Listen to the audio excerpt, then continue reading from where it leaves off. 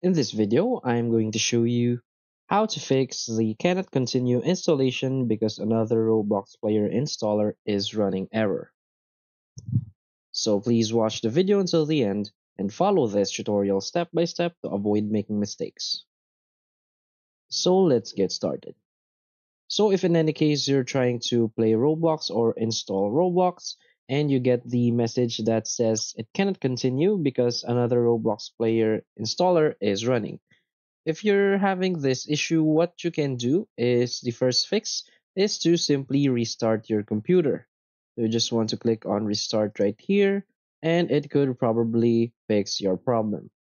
The next thing you can do is to go to your search bar and type for Task Manager. You want to make sure that there is no multiple instances of Roblox installer that is running.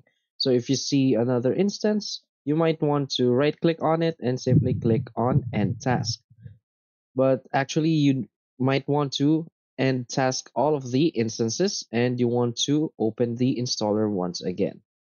Now, the next thing you can do is to simply make sure that you're connected to a strong and reliable internet connection.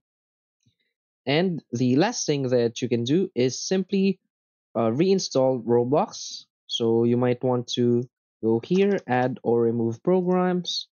What you want to do is search for Roblox and simply uninstall all of your Roblox applications and install it once again.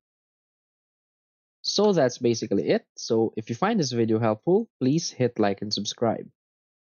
Thanks.